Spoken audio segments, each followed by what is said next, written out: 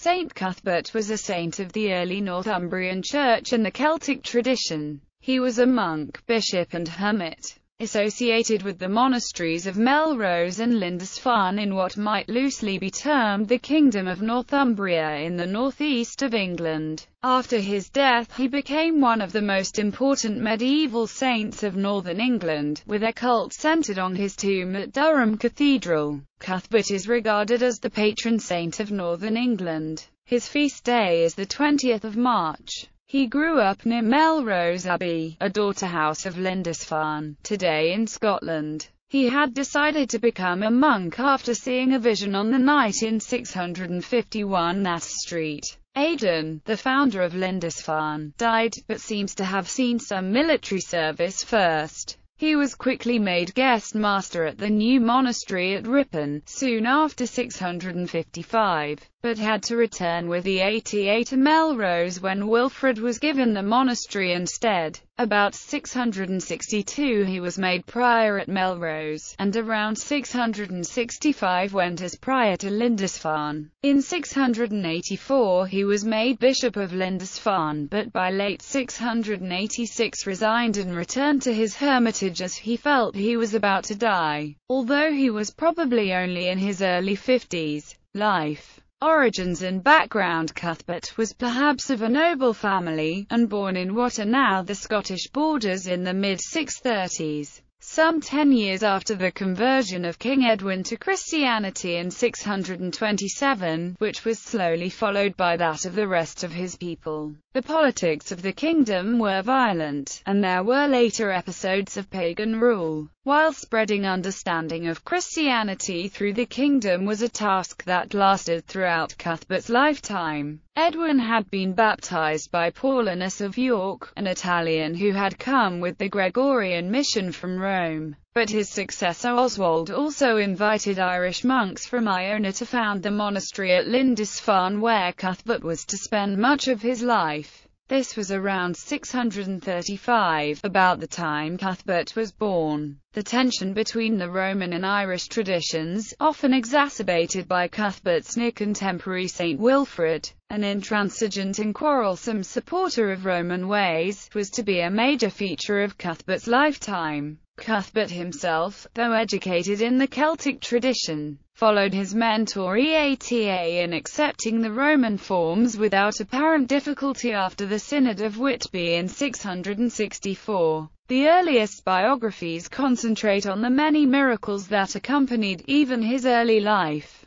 but he was evidently indefatigable as a traveling priest spreading the Christian message to remote villages, and also well able to impress royalty and nobility. Unlike Wilfrid, his style of life was austere, and when he was able to he lived the life of a hermit, though still receiving many visitors. In Cuthbert's time the Anglo-Saxon kingdom of Northumbria included, in modern terms, northern England as well as parts of southeastern Scotland on an intermittent and fluid basis as far north as the Firth of Forth. Cuthbert may have been from the neighbourhood of Dunbar at the mouth of the Firth of Forth in modern-day Scotland, though the lives record he was fostered as a child near Melrose. Fostering is possibly a sign of noble birth, as are references to his riding a horse when young. One night while still a boy, employed as a shepherd, he had a vision of the soul of Aidan being carried to heaven by angels, and later found out that Aidan had died that night. Edwin Burton finds a suggestion of lowly parentage in the fact that as a boy he used to tend sheep on the mountainsides near that monastery. He appears to have had military service but at some point joined the very new monastery at Melrose, under the prior Boisil. Upon Boisil's death in 661, Cuthbert succeeded him as prior. Saint Cuthbert was possibly a second cousin of King Aldfrith of Northumbria, which may have been the reason for his later proposal that Aldfrith should be crowned as monarch. Career. Cuthbert's fame for piety, diligence, and obedience quickly grew. When Aldfrith, king of Deira, founded a new monastery at Ripon, Cuthbert became its praepositus hospitum or guest master under Eata. When Wilfrid was given the monastery, Eata and Cuthbert returned to Melrose. Illness struck the monastery in 664, and while Cuthbert recovered, the prior died and Cuthbert was made prior in his place. He spent much time among the people, ministering to their spiritual needs, carrying out missionary journeys, preaching, and performing miracles. After the Synod of Whitby, Cuthbert seems to have accepted the Roman customs, and his old abbot, Eata, called on him to introduce them at Lindisfarne as prior there. His asceticism was complemented by his charm and generosity to the poor, and his reputation for gifts of healing and insight led many people to consult him, gaining him the name of Wonder Worker of Britain. He continued his missionary work, travelling the breadth of the country from Berwick to Galloway to carry out pastoral work and founding an oratory at Dull, Scotland, complete with a large stone cross, and a little cell for himself, at a site which subsequently became a monastery, then later the University of St Andrews. He is also said to have founded St Cuthbert's Church in Edinburgh. Hermit's life. Cuthbert retired in 676, moved by a desire for the contemplative life. With his abbot's leave, he moved to a spot which Archbishop Hare identifies with St. Cuthbert's Island near Lindisfarne, but which Rain thinks was near Holborn, at her place now known as St. Cuthbert's Cave. Shortly afterwards, Cuthbert removed to Innerfarne Island off the Northumbrian coast, where he gave himself up to a life of great austerity. At first he received visitors, but later he confined himself to his cell and opened his window only to give his blessing. He could not refuse an interview with the Holy Abbess and Royal Virgin Elfleda, the daughter of Oswiu of Northumbria, who succeeded St. Hilda as Abbess of Whitby in 680. The meeting was held in the Isle of Cocket. Election to the bishopric of Lindisfarne in 684, Cuthbert was elected Bishop of Hexham, at a synod at Twyford, but was reluctant to leave his retirement and take up his charge. It was only after a visit from a large group, including King E.C.G. Frith, that he agreed to return and take up the duties of bishop, but instead as Bishop of Lindisfarne, swapping with Eata, who went to Hexham instead. He was consecrated at York by Archbishop Theodore and 6 bishops, on the 26th of March 685. After Christmas, 686, however, he returned to his cell on Innerfarne Island, which was where he eventually died on the 20th of March 687 AD. After a painful illness, he was buried at Lindisfarne the same day, and after long journeys escaping the Danes, his remains chose, as was thought, to settle at Durham, causing the foundation of the city and Durham Cathedral. The St. Cuthbert Gospel is among the objects later recovered from St. Cuthbert's coffin, which is also an important artifact. Legacy. After Cuthbert's death, numerous miracles were attributed to his intercession and to intercessory prayer near his remains. In particular, Alfred the Great, King of Wessex, was inspired and encouraged in his struggle against the Danes by a vision or dream he had of Cuthbert. Thereafter the royal house of Wessex, who became the kings of England, made a point of devotion to Cuthbert, which also had a useful political message, as they came from opposite ends of the United English Kingdom. Cuthbert was a figure of reconciliation and a rallying point for the reformed identity of Northumbria and England, after the absorption of the Danish populations into Anglo-Saxon society. As Michelle Brown puts it, the 8th century historian Bede wrote both a verse and a prose life of St. Cuthbert around 720. He has been described as, perhaps the most popular saint in England prior to the death of Thomas Becket in 1170. In 698 Cuthbert was reburied at Lindisfarne in the decorated oak coffin now usually meant by St. Cuthbert's coffin, though he was to have many more coffins. In 995 the community of Cuthbert founded and settled at Durham, guided by what they thought was the will of the saint. As the wagon carrying his coffin back to Chesterley Street after a temporary flight from a Danish invasion became stuck hard on the road, Cuthbert's cult had appealed to the converted Danes who now made up much of the population of Northumbria, and was also adopted by the Normans when they took over England. Cuthbert's shrine at Durham Cathedral was a major pilgrimage site throughout the Middle Ages, until stripped by Henry VIII's commissioners in the dissolution of the monasteries. During the medieval period, St. Cuthbert became politically important in defining the identity of the people living in the semi-autonomous region known as the Liberty of Durham, later the Palatinate of Durham. Within this area, the Bishop of Durham had almost as much power as the King of England himself, and the saint became a powerful symbol of the autonomy the region enjoyed. The inhabitants of the Palatinate became known as the Halli-Wearfall, which roughly translates as people of the saint, and Cuthbert gained a reputation as being fiercely protective of his domain. For example, there is a story that at the Battle of Neville's Cross in 1346, the prior of the abbey at Durham received a vision of Cuthbert,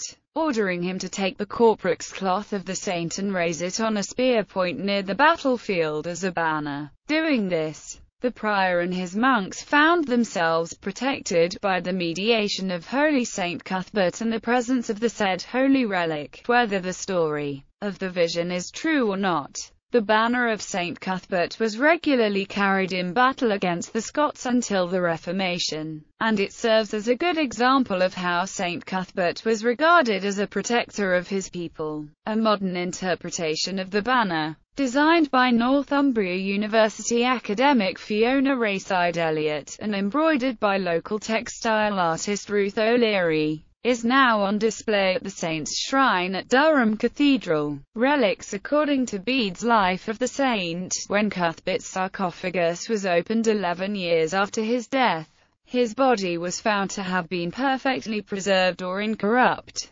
This apparent miracle led to the steady growth of Cuthbert's posthumous cultus, to the point where he became the most popular saint of northern England. Numerous miracles were attributed to his intercession and to intercessory prayer near his remains. After 7 years wandering, it found a resting place at the still existing St. Cuthbert's Church in Chester Street until 995, when another Danish invasion led to its removal to Ripon. Then the saint intimated, as it was believed, that he wished to remain in Durham. A new stone church, the so-called White Church, was built, the predecessor of the present Grand Cathedral. In 1104 Cuthbert's tomb was opened again and his relics translated to a new shrine behind the altar of the recently completed cathedral. When the casket was opened, a small book of the Gospel of John, measuring only 3.5 by 5 inches, now known as the St. Cuthbert Gospel, was found.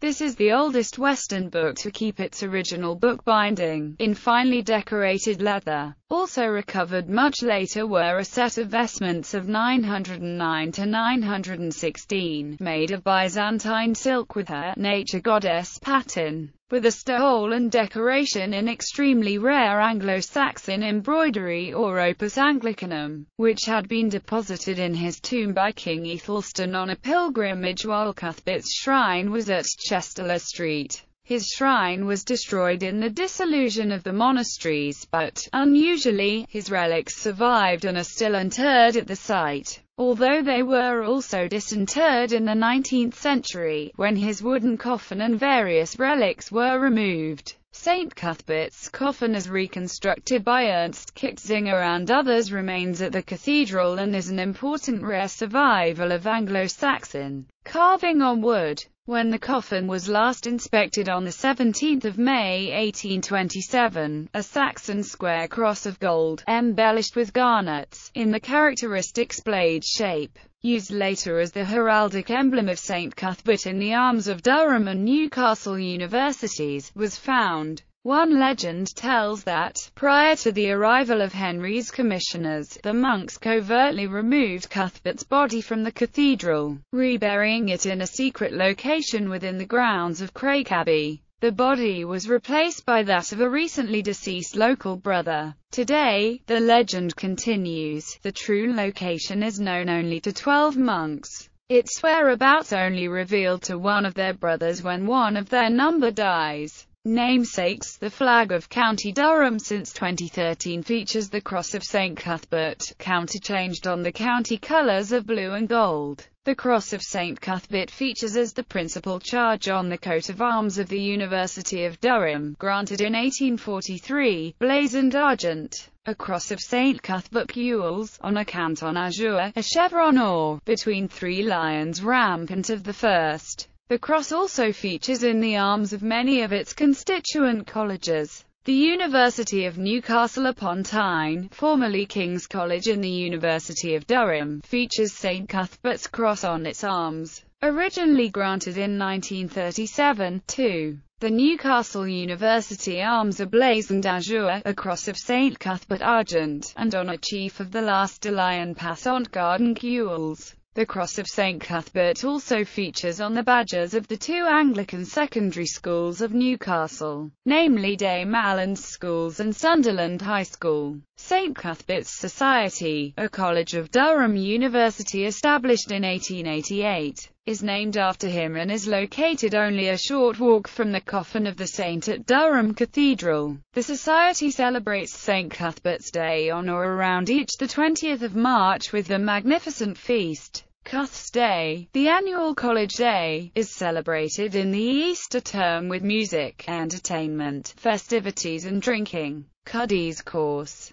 is a waymarked walking route between the two churches named after Cuthbert, that at Chester Street and Durham Cathedral, devised by Chris Kilkenny. It marks the journey between two of the last resting places of the coffin. Worksop College, founded as St. Cuthbert's in 1895, was the last of the wooded schools to be opened. St. Cuthbert is also the namesake of St. Cuthbert's College in Epsom, New Zealand, which celebrates St. Cuthbert's Day on the 21st of March as a day of school celebration. The school's houses are named after important locations in the life of the saint: Dunblane, Elgin, Iona, Kelso, Lindisfarne and Melrose. St. Cuthbert's High School, a Roman Catholic school in Newcastle upon Tyne, is named after the saint. St. Cuthbert's Day is celebrated with Mass, and the school prayers still include reference to their patron saint. The school badge features a bishop's crook in reference to St. Cuthbert's time as a bishop, as well as ducks, reflecting his love of the animals. St. Cuthbert's Cooperative Society opened its first shop in Edinburgh in 1859, and expanded to become one of the largest co-ops before amalgamating with the DL Society of Motherwell in 1981 and being renamed Scotmed. Its dairy used horse-drawn delivery floats until 1985, and between 1944 and 1959 employed as a milkman one Sean Connery, who later went on to fame as the first James Bond. The Roman Catholic Diocese of Hexham and Newcastle holds St. Cuthbert as its patron saint, with the consecration of bishops in the diocese always taking place on the 20th of March, Cuthbert's feast day in the Catholic Church. Many churches are named for Cuthbert. An Orthodox community in Chesterfield, England, has taken St. Cuthbert as their patron. Crinoid columnals extracted from limestone quarried on Lindisfarne, or found washed up along the foreshore, which were threaded into necklaces or rosaries, became known as St. Cuthbert's beads. In Northumberland, the eyed duck is known as the Cuddy duck. While on the Farne Islands, Cuthbert instituted special laws to protect the ducks and other seabirds nesting on the islands. They still breed in their thousands off the Northumberland coast. In Cumbria, the civil parish and hamlet of Home St. Cuthbert are named after him, as is the parish church. It is a rural area, with one larger village and numerous smaller hamlets. The total population was 421 at the 2001 census. Family tree: Bartan Mac Muirkatag, blank, blank, Coleman Rimad Mailumai Faran and Fergus, Ailil, blank, Hui Faran Ain Cene, Acute L Forgusa, Senfi Eled Mac Ailila Sabina Fin equals OSWIU of Northumbria, Cuthbert of Lindisfarne OSWIU equals blank, blank, Osreed I of Northumbria Offer Osric, Osana.